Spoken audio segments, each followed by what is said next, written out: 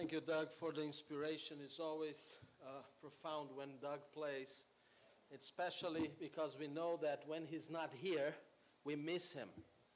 You know, there's some people that when they are not in church, we don't miss them because we never see them doing much.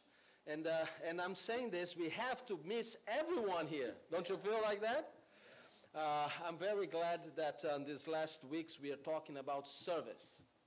And Doug, you are a proof that service is important in our church. And I'm going to talk more about service. Remember that 2 weeks ago we talked about service, and the title of the message was, remember?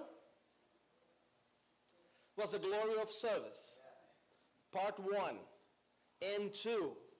But I put everything packaged in one because I've been not preaching here in the last 2 Sabbaths, so I put the glory of service 1 and 2 together last Sabbath. The last Sabbath we spoke 2 Sabbaths ago. By the way, Lisa, thank you very much for bringing that message right in the middle. That was so important because it talks about you cannot have service without what? Family. Unity, family. And what a blessing to have that. And today I'm going to continue with the same story, with the same focus. We are talking about the glory of service. Now, let me just make sure that we get this in the same page. All right? By the way, all the ones that are visiting us today, you are more than welcome. It's a pleasure to see you. And we have some faces here that we don't see a long time.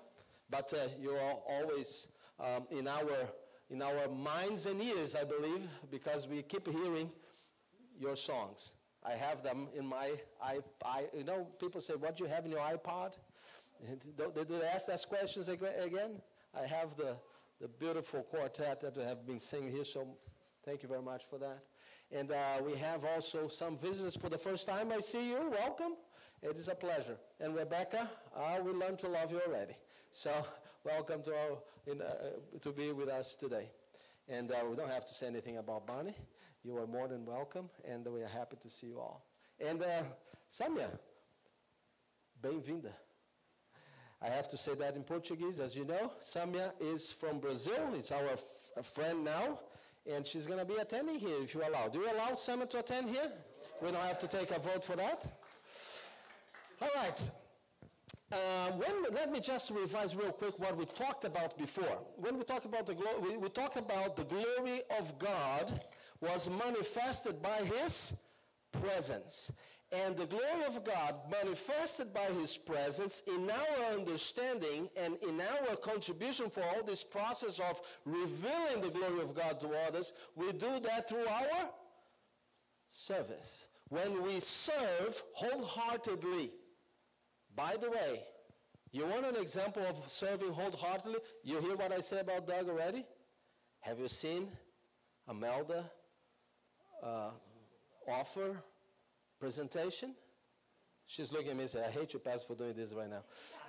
But you know what service wholeheartedly is just? She was not scheduled to do that. Right, Danny? She said, I volunteer. And she did, as she was memorizing this whole week. So thank you for that, Amelda, because that's an example that we need to follow. Service to God. When we serve Him wholeheartedly, we present God to others. Now, the series of, when we talk about the part 2, we talk about the gifts that God gives us. And as we have the gifts of God to do this service, we use them according to what God gives us, but we have to use what we got. Right? And I say to you guys, are we using what God gives you? And the last part of this series, which is today, I'm going to talk about something that I'm not proud of. The part that I was not using what God gave me. The part that I was running from God. And after 2 years, I think I have the right to share my story, if you allow me. So it was I cannot say if it was a Sunday night or a Monday night. I don't remember quite well. But I remember that I was working on a special evangelistic week. A pastor had invited me because I was in New York. I was an elder of a church. And my pastor, one of my good friends, he was at the conference as a ministerial director and Sabbath school director. And he was getting many invitations to go doing preachings and series in the weeks, and he couldn't do it all. So a specific one, especially for the Spanish-speaking or Portuguese-speaking, he would invite me to go and say, can you do this week? And I had 3 weeks already set for that year. 3 evangelistic weeks. And I was so happy about it because I was serving the Lord. And I came to this church, the Williamsburg Spanish Seventh-day Adventist Church. It was interesting because we parked our cars, we had our 2 boys, and my wife would grab the boys along, and she would be there with me every night. And on that specific night, we started on Sabbath, and that specific night, I was going up. This church is interesting. You open the door and have a little staircase before you go to the sanctuary. Something similar to Nashua. When you go to that staircase, very steep. And as I was going up, the pastor of that church was standing right on top. So it was something like this. He was looking down on me. And I was going up. He had a very authoritative voice. He said, I have a message for you. And as I was going up, and I said, oh, a message for me. You could have called me. He said, no, I have a message from Pastor Santos, who was the pastor of the conference that was inviting me to go around these churches. And I said, well, if it was Pastor Santos, why he didn't call me? We can talk. I have his number. He can text, whatever. At the time, I don't think we had text. I had a beeper. I had a beeper. He could beep me. As the pastor was standing down, looking down to me, he said, I have a message for you. And I said, go ahead. What's the message? And the message was simple. Say, why are you rejecting God's call? And I said, whoa, hold on there, Pastor. Who you talking to? Me, the guy who's at your church doing an evangelistic series that you should be doing, you're telling me this? That's what I thought. I didn't say that to him, of course. But I said, what is he talking about? Me? What call was I rejecting? Life was good at that time. I cannot lie. This was my wife and my 2 boys. We had a beautiful family. And as you know, they're still around, so you know them. Jeff and William, we used to go around. We used to go to places, visit together. Yeah, William is wearing a suit there. But yeah, Jeff used to dress up all the time. And right at that moment, we had just purchased our beautiful house. It was in Long Island, New York. It was a nice house, 4,900 square feet or whatever you call that. It was a transformed house. It was a beautiful thing. We had a plan to open a daycare, and Yvonne had asked for authorization. She had authorization already. It was a big backyard, and it was close to the harbor. We are so proud of it. And, life was doing well. And I was attending this beautiful church, still there, if you have an opportunity to visit the Glen Cove Seventh-day Adventist Church. It's a beautiful church in Glen Cove, right there in the northern part of Long Island. I was an elder of the church, and I was serving. I was working with the church. I was preaching. But there was one thing. I thought that I was doing everything God wanted me to do. But that was not true. I knew there was something missing. Because I don't know if it happens to you, but what is your calling? You know what God calls you to do. You know when God calls you to do something, and you can easily rationalize and say, well, there are other people playing the piano. Well, there are other people there that are more capable for the eldership position. Well, I don't need to get that role of, head deacon. That's too much work. Well, I agree, there is so little. Let somebody else do it. I'll be here doing nothing. What is your calling? Well, I'm saying all those things because we are going through a nominating committee. Trust me, as we go through the names, something sometimes pops up like, oh, that person will never take that. That's an offense, isn't it? How can we say that person will never take that if that's his calling? But you know what is your calling. I'm not here to tell you what God's calling you for. I'm not here to tell you what is the invitation that the Holy Spirit is doing to your heart that you know you can accept or not. And I knew that I was called to serve the Lord completely. By the way, I was on a special visa at the time where I could do a part-time only for the church. And I could do a part-time for myself. And well, guess what? My self-pay is better. Oh, yeah. My self-pay is a lot better than the church. But I was just a part-time. So life could be good.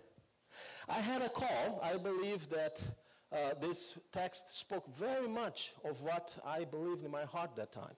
It says, there is no line of work in which it is possible for the youth to receive greater benefit. And I thought to myself, hey, hold on a second. I want to be that youth to get greater benefit. What is that about?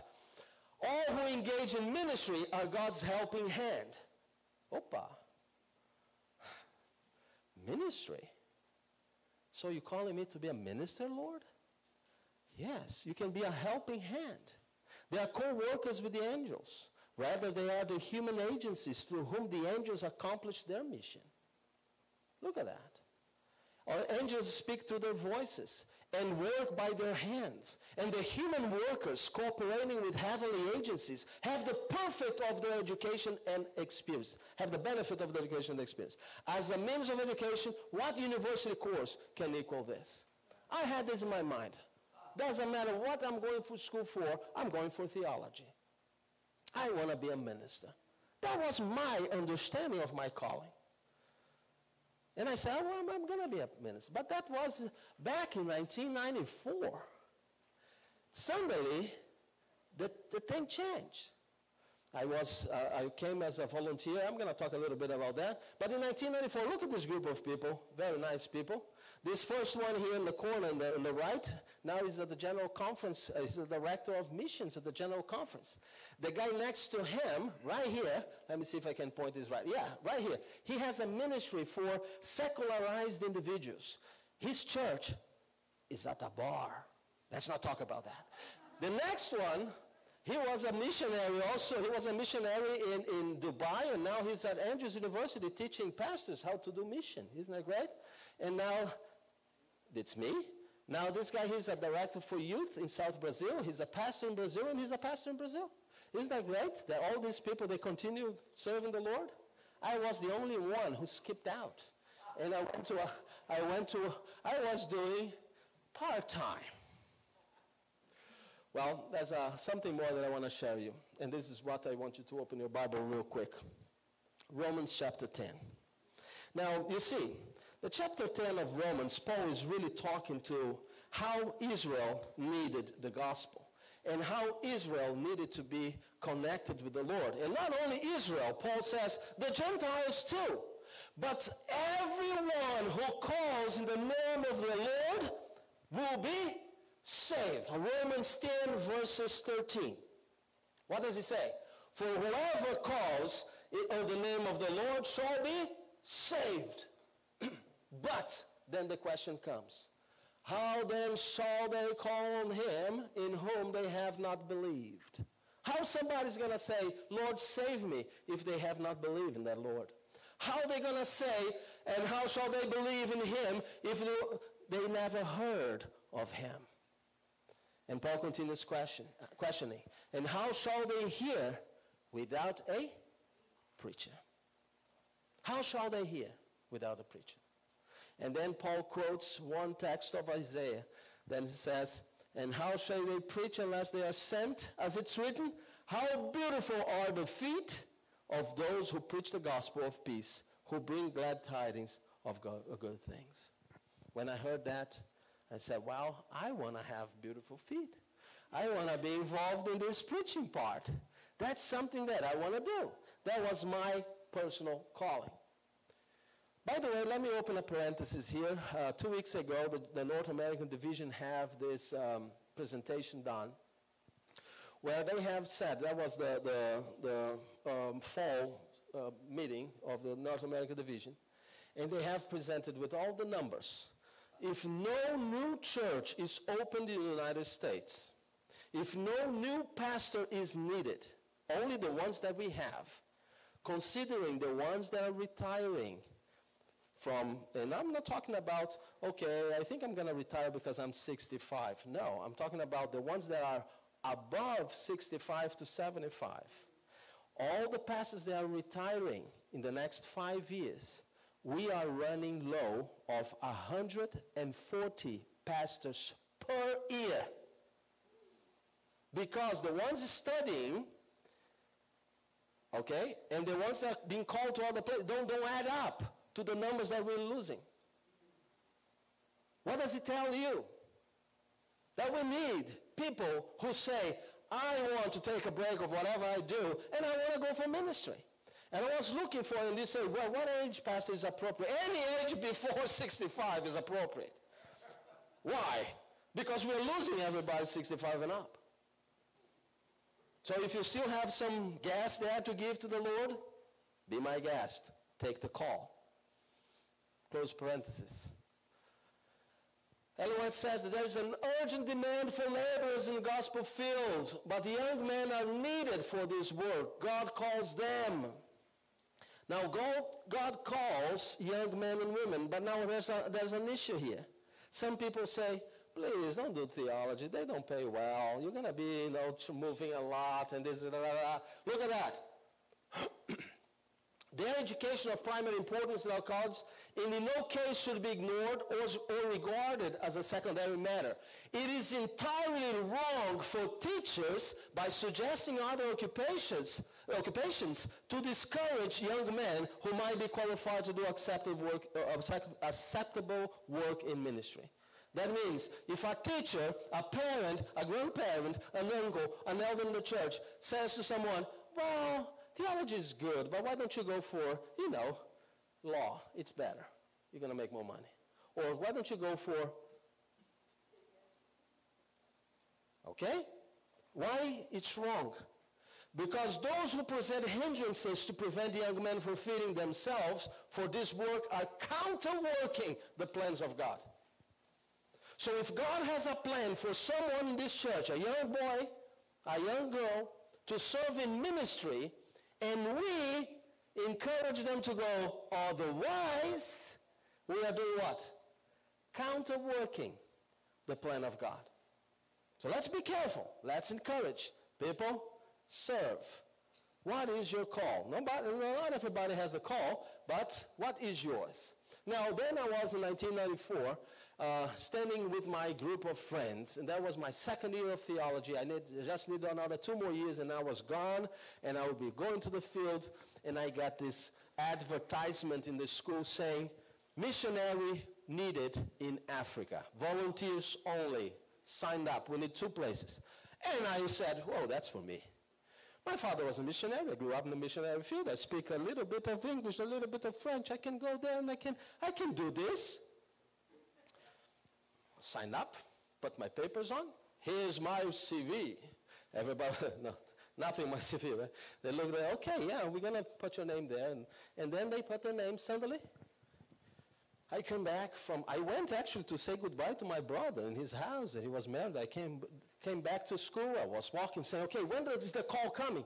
Oh, the call came from Africa.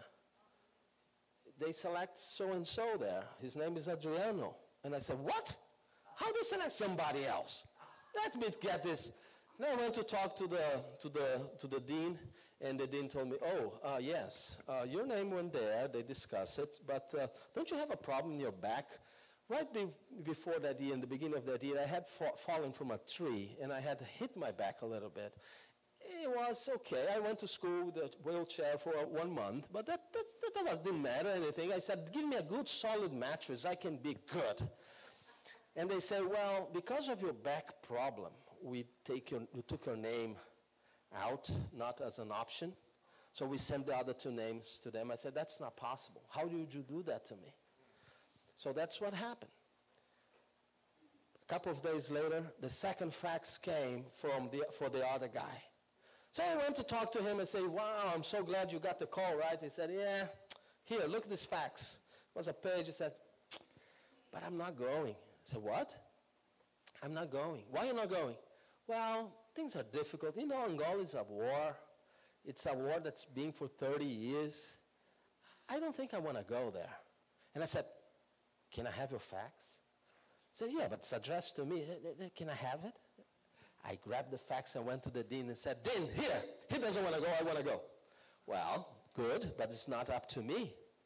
You have to talk to the next guy there, the school president. Let him talk to you. And I went to the school president. He sat me down. This is the top guy in the university. He sat me down for 1 hour, and he tried to convince me how hard it is to carry boxes when you have a broken back. And he was telling me, you are going to go places, you don't know how the thing is. You're going to give more problems to the church than helping the church. And I said, yes, I know. I want to go.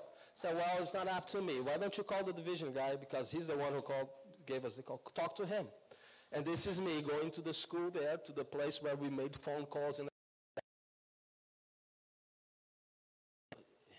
who's at the division? So I want to talk to the person that's responsible for this, and I gave the name, and we start calling the division now.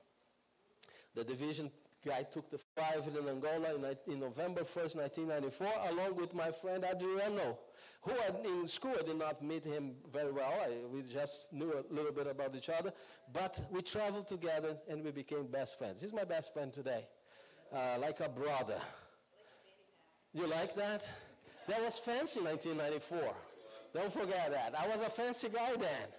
And the activities in Angola were nice. I was very happy. We built, this is a health post that we're building.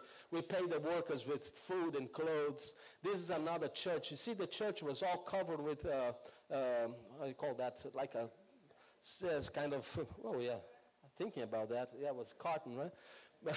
Look very, very, very difficult. But those are the churches that we've been there. Oh, this is a beautiful thing. When they knew that they have visitors, they would decorate the church with paper so we would walk in and feel welcomed. Isn't that great? The whole church was decorated for the service. So Angola was a blessing. I met this pastor here. He was a nice guy. I'm going to tell a little bit about him right after this. I also meet this other pastor here that I'm going to talk about him a little bit more. And then I met this girl. You know her? Yeah, I met her at the airport. It was love at first sight. It was simply a God thing. I was praying a week before. Lord, I don't want to be, here in Angola after 7. Because, by the way, I went there. It was a 6-month call. It was 3 years and a half when I started praying for the Lord that I need to meet someone because, all my friends were graduating. They got married. They're moving on with their lives. And I was in Africa because I loved so much the work that I wanted to stay there longer. And then my wife showed up at the airport, and I went to pick her up, and we never stay away from each other later on. We decided at that moment, serving in Africa, that would be our lives. We say our lives will be of service, and we are going to do together. And that was our plan. We came to the United States. We started helping the church. We're so happy. But then, again, working for yourself is good. And the life was nice. My first child was born. We bought our first house. We got our second car. And then we got our third car. My boss, when they sold this nice, beautiful Silver Spirit Rolls Royce, he said to me, this is going to help you make a lot of money. That was pre-2008.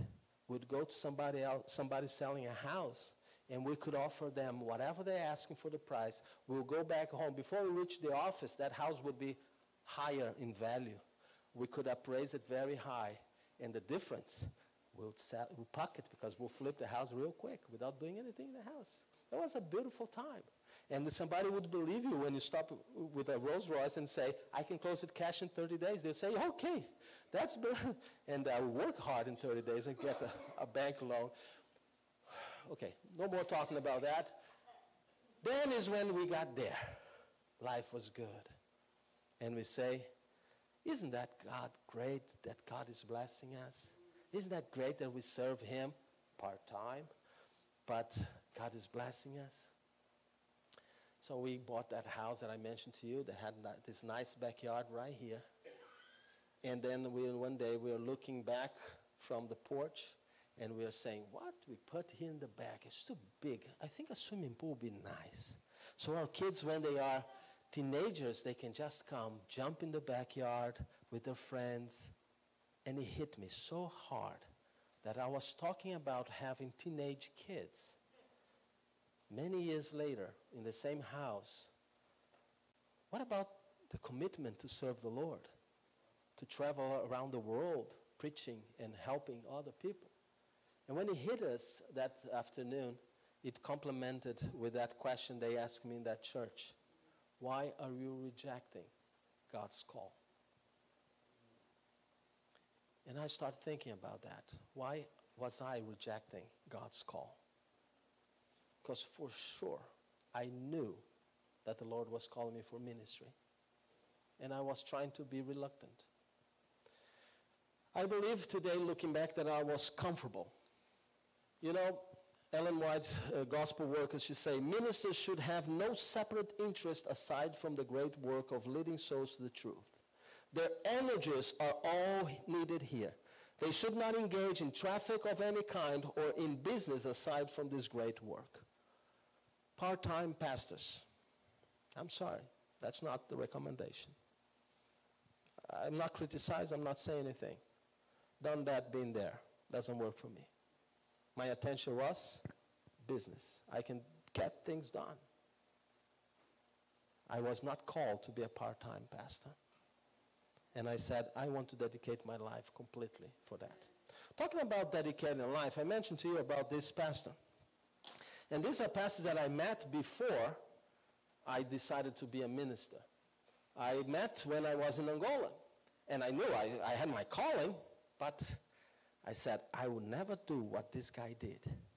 This church, to have this baptism, this is the first baptism of a church that was in the middle of UNITA rebel area. I met a guy one day talking to the UNITA representatives when I was leaving the office. I came to my car and somebody was standing on the corner just looking at me very from far, and I was in the rebel area. And I said, what does this guy want with me? And suddenly I see that this guy was coming closer. And I was close my door. You know, you do this, you close the pin of the lock, and my window, instead of rolling down, I rolled it up, and I turned the car, and I was about to pull when he just knocked at the window. Say, hey, can I talk to you? And I said, okay, what does this guy want? I give this amount of window room for him. And I said, hi, how can I help you, sir? He said, are you from Adra? And yeah, I am from Adra. Guess what? I had Adra stamped in my door. He could read that, and obviously he'll know that I'm from Adra. What, you know. And I said to him, yes, I'm from Adra. And then said, are you from the Adventist Adra? Oh, now it's a different story. And I put down the window and I said, yes, do you know the Adventist Adra? And he said, I am a Seventh-day Adventist. Oh, and I said, whoa, that's nice. Then I got out of the car and started talking to him. Brother, so how you doing? How'd you end up here? He said, I'm the leader of the church here. I said, no, you're not. Before I go to that town, I knew that that town did not have a Seventh-day Adventist church. And then he said, yes, I am. I said, no, you're not. There's no church here in this town. He said, that's what you think. And I said, okay, so tell me more about it. We have more than 100 Seventh-day Adventist members meeting here. UNITA, because of the rebel activities, what they would do, they would bring people from different areas of the country. And this specific town, they have brought different people from other areas, and alongside them, the Seventh-day Adventists. So they had a church of 140, 150 people that the conference did not even know they existed. A Seventh-day Adventist church that was not in our books. So when they tell us about these 23 million people that we have around the world, I always remember this Kakulama church that was not even in the books. Was not even in the books. And they came and said, I want you to come next Sabbath. I came, I visited them, I brought Bibles, I brought a lot of things. And later on he said, we are having a baptism. This is when I met this pastor. And I said, who is going to baptize? He said, oh, we got a pastor, he's coming. So how did you get it? He's coming from the south. 7 days traveling on the back of a truck. On the back of a truck. Alongside with all the other things that they transported there. Mainly there was cassava dried where they had to interchange to make a profit. And I said, wow, what a thing. So when I met this guy, when I talked to him, I said, how are you surviving, my friend? He said, where I go, they feed me. The conference, we don't have contact with the conference. There's no salaries coming through. And we've been like this for many years. I am a volunteer pastor, but I go where I have to go. He traveled to baptize these people. 11 people were baptized that day. And I was thinking, would I do that? I'm comfortable. I have a nice car, a nice family, a nice house. Would I go there? Not for me. These are the roads I'll drive to visit Yvonne. When we start dating, I'll drive about 45, 50 minutes, where she was living in a camping. Better said, in an encampment. It was a rebel encampment where they would come back from their activities after fighting wars for 30 years. They would come back. They would exchange their guns for a tent for their families. And they would receive health and education. Yvonne was coordinating all the schools that they would be establishing. So she had about 100 or more. How many schools you had? About 100, 400? I don't know. I don't remember anymore. But there was a lot of schools because they had more than 50,000 people camped there. And but that was a nice road. You have only one problem. You can't get out of the road because all the side of the roads, they were mined. So if you have any problem and you get out the road, you might explode. So rule number one, don't explode. Just stay in the road. And that's simple. We would drive 45 minutes for that. Some of the roads were like that. You had to cross that little part. Some of the roads were like that. This is after we cross. The car that we would drive around, there would be sometimes locked in the middle of a sandy place that I did not calculate it very well, and that meant hours of digging to get the car out of there. But hey, we did many things, and I was thinking, why would I go back to those places? I don't think it's good, because I-95 is pretty cool. Why are we rejecting God's call? I don't know. Probably I was afraid. And I think that look what Ellen White talks about gospel works. She said, it's a wonderful how strong a weak man may become through faith in the power of God, how decided his efforts, how prolific of great results. Angola was not an easy place to be. Everywhere we would go to visit different cities, you would find these things. Bullet-ridden buildings. We would find buildings that have been shelled before. People were living in this building, by the way. People are still living there. These are bridges that we had to cross. Sometimes they just made another way around. But we would go back there to check the bridge. Look at this. This is a bomb. This is another bomb. Those are unexploded bombs that were thrown on top of this building, this bridge. And some of them exploded, the bridge fell, but some of them did not explode. So you'd go there and it would be, oh, this is nice. Let me see. So I take pictures of the thing. And later on think, this thing could explode and that will be parted in bits. Oh, God is great. Every time they would stop. This is if you drive on the road and you get out a little bit on the road, we couldn't go far. I mentioned to you, those are minefields, but we would find that. Little pieces of people that just stay there alongside the road. One time we went to this hospital right after the government came and took the place away from the rebels. And the people that are trying to run, they walk into the hospital, they burn them alive. And we found this when we got there. But at this place here, there was one day I was in my office, and I got a radio call from the Doctors Without Borders, MSF, Médecins Sans Frontières. The Doctors Without Borders, they had projects in areas that we didn't. So when we mapped out the activities, there were some villages that we would not go because Doctors Without Borders were there. And one day they called me on the radio and they say, Jeff, we want to talk to you about Quali. And I said, okay, yeah, go ahead. And they say, you know the mission that the Seventh-day Adventist Church had in Quali?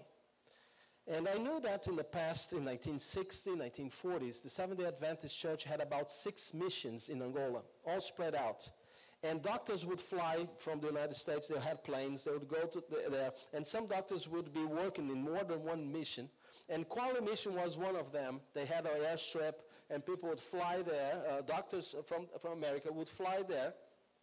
And these missions were great for the population. By the way, if you go to any of those missions today, around 70% of the population, for miles, are all Seventh-day Adventists because of the influence of this. One time I was going to this mission when we heard that the mission was still standing. And I said, that's not possible. All the information we had is that these missions were destroyed. But Doctors Without Borders told me, no, I went there, I visited the mission, you have glasses on the windows. And I didn't believe it. So I said, let me go there. And they said, okay, arrange the trip. So we flew to another town, and from there we took the car. It was about, if you look at the map, it's about 150 kilometers, or less than 80 miles, or 90 miles. But we will take 9 hours to go over there because of the roads that I showed you. And when we got there, we went and I met this pastor. His name is David Funata. He was a pastor of the church. And the church was standing. And the buildings were standing. Everything was there. The hospital, the houses where the missionaries lived, everything was standing. And I say, it's not possible because we just drove by a Catholic mission. It was razed to the ground. There was not even a single wall. And our mission standing said, they protected this mission because they know this was a Seventh-day Adventist mission. They didn't touch it. And I said, that's great. So I went to the schools. I have a video I could show you.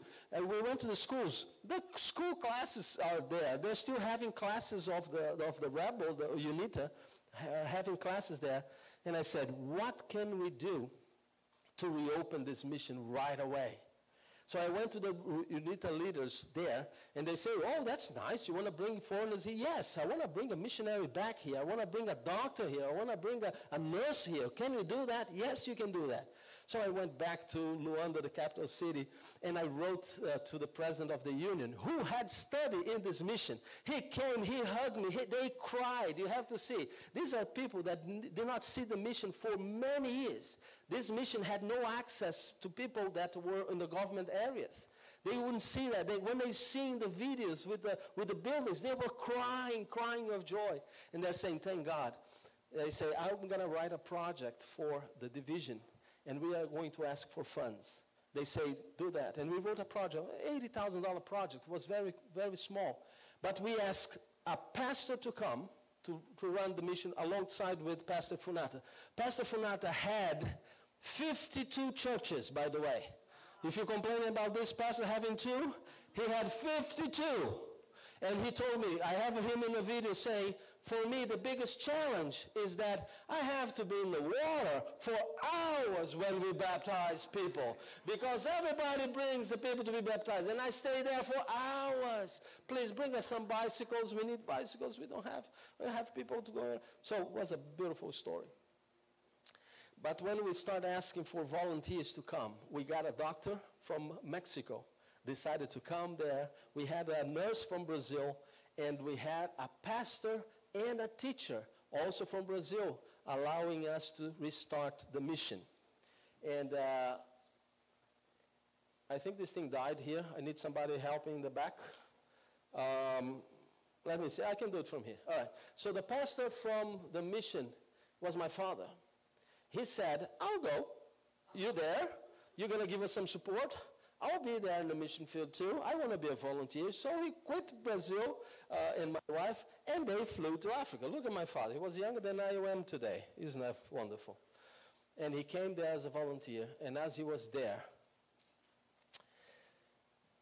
7 weeks in, when he was there, we start having a discussion with the central government of the rebels about reopening the mission. We have authorization for that.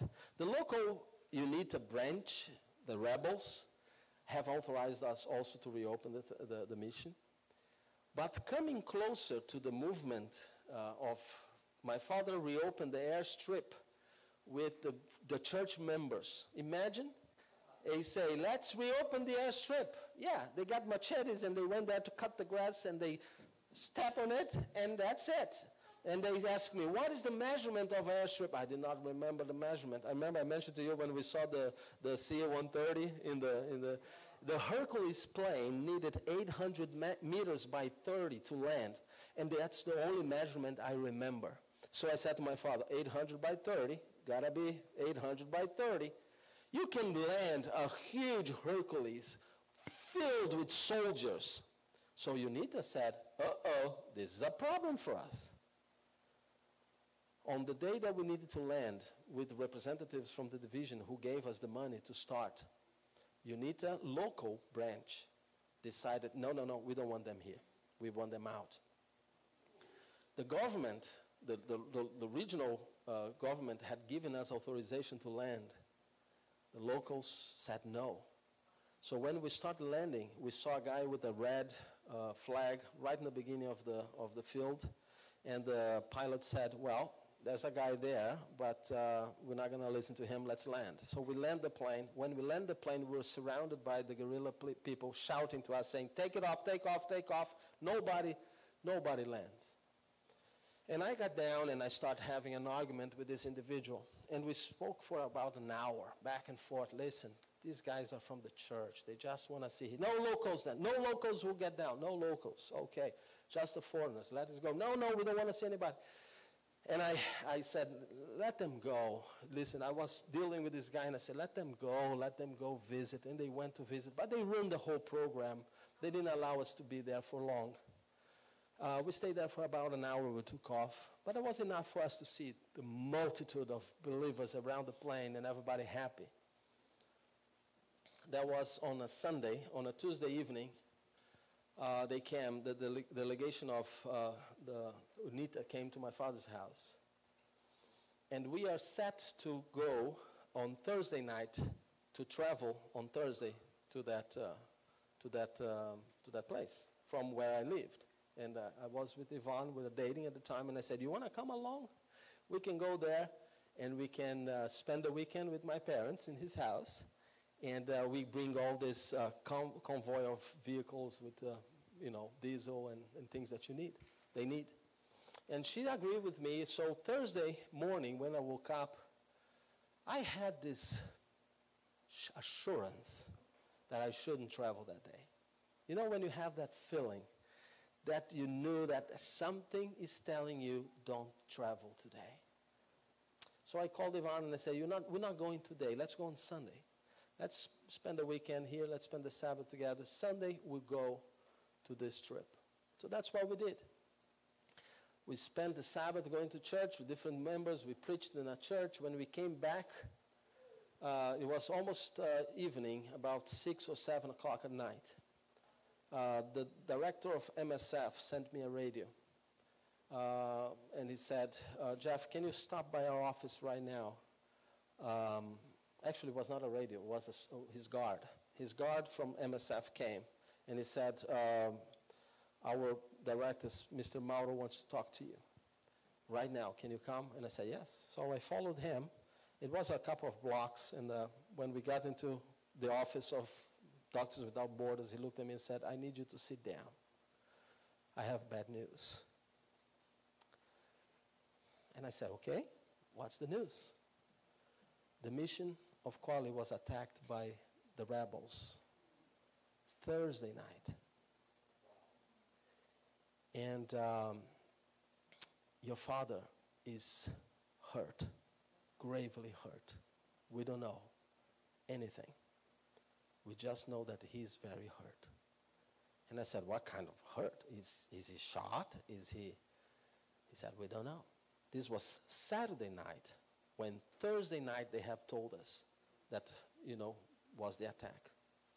So I immediately went to UN to report to them, and we started reporting. Just what the UN did, it was just reporting.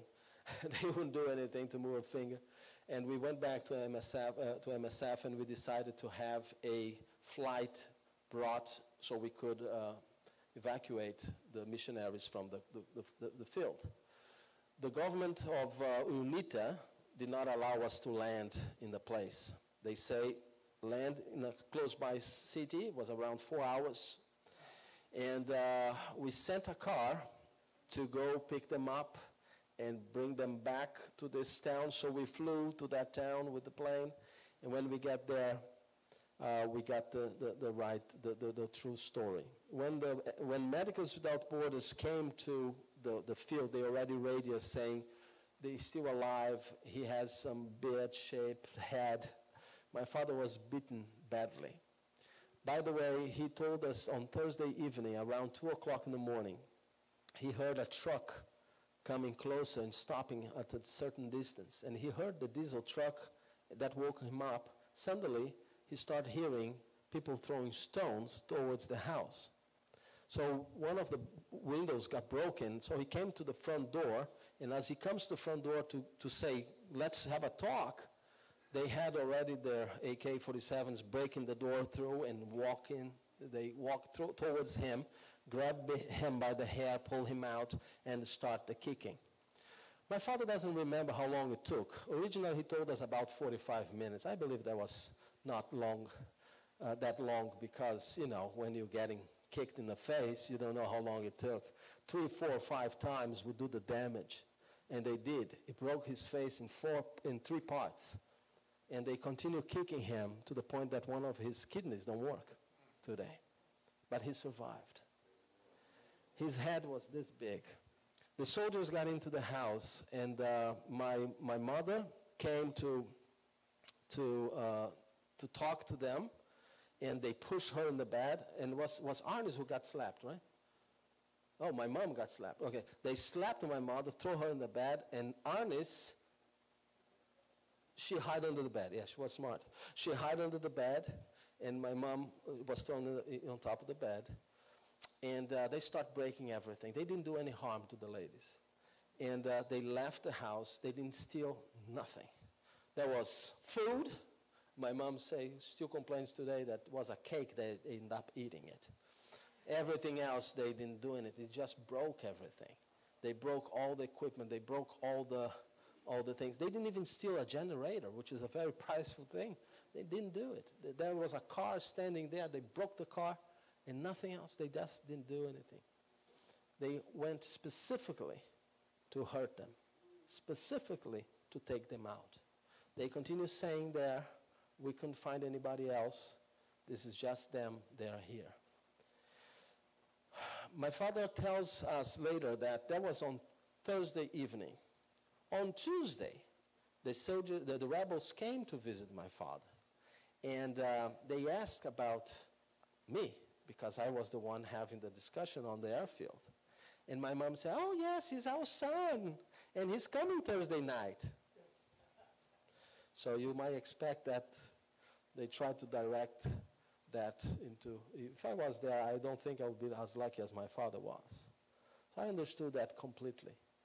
And we left Angola right after that because we couldn't trust the UNITA to work with them anymore. It was very difficult. My father healed. He stayed in the country for another year, and then he left too. But to be quite sincere, I was afraid. Our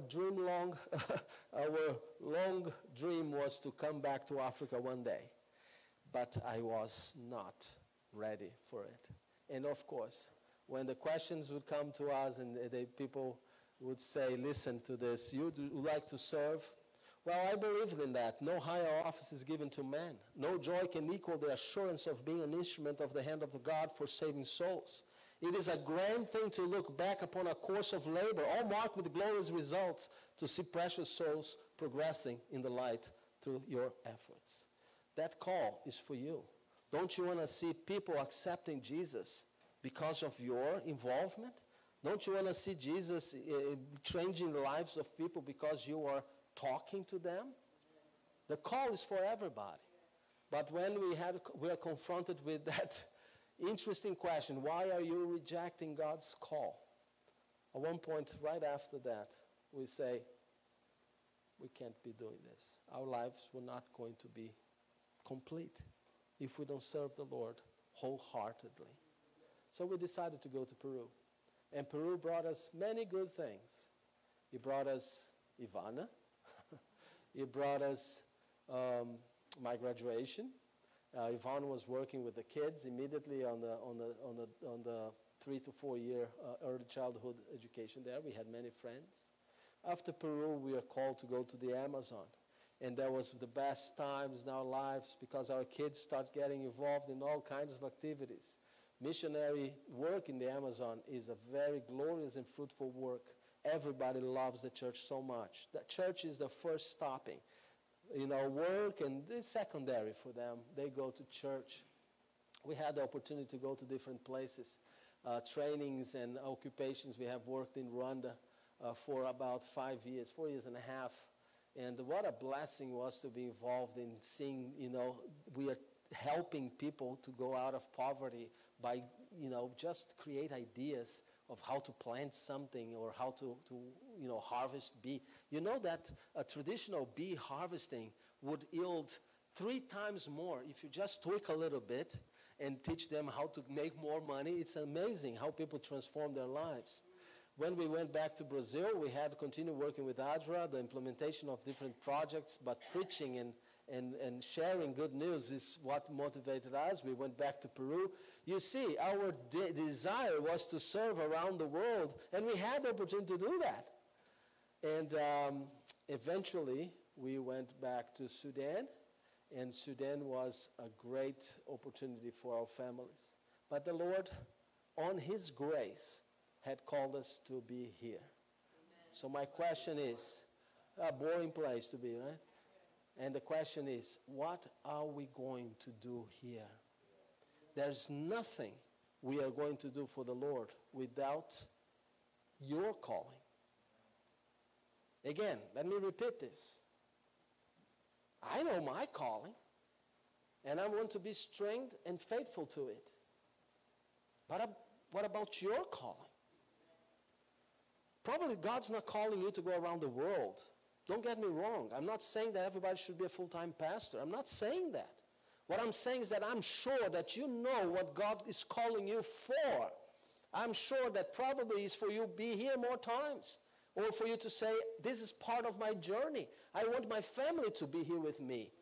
I want my friends to be here with me. I want my friends to look forward to what these wonderful things are going to be on the second coming of Jesus. And I want them to be standing there, not running from it. What is your calling? Whatever the Lord is calling you to, be ready to say, yes, here I am, send me. Because look at that. How beautiful upon the mountains are the feet of Him. Again, this is the quotation that Romans 10, Paul makes from Isaiah. And what it says in Romans, how beautiful are the feet. But it's not about you. It's about where you are is what makes it beautiful. It's not because God is calling you to be special. God is calling you to be upon the mountains. Because how beautiful upon the mountains are the feet. It's about the work that you have to do. Not because of you. It's because there's something special on the work that you do for the ones around you that makes your feet beautiful. You get that? What is the calling that we have today?